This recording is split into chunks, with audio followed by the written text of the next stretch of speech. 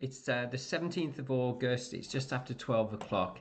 And I'd just like to add a little bit more humour because I'll go back to a 4-hour chart here. This is the Euro USD. I got in about here yesterday. It sort of failed down about here. So I got out at the blue line. I got back in last night.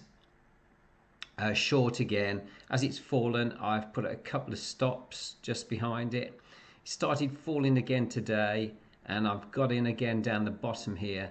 I've got my stop behind it. It has actually on a daily chart, we've just come below the 1.17, which is exactly what I wanted it to do.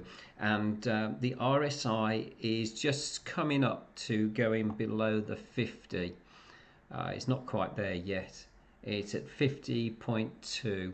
So quite an exciting day for this. I'm really pleased. And of course, we've got the Euro, Japanese, yen, which has come down nicely today as well. And the Euro CHF.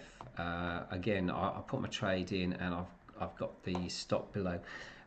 Just one of the things with the euro dollar, my pet hate. Where's it gone? Euro dollar.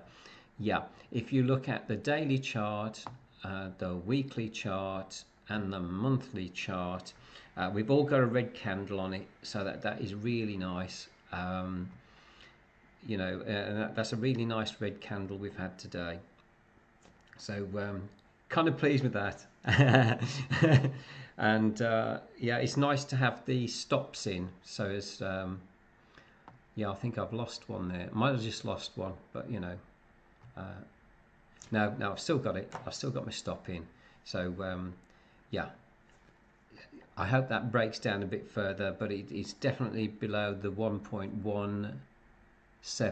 It's 1.6798, something like that. So great. Cheers, mate.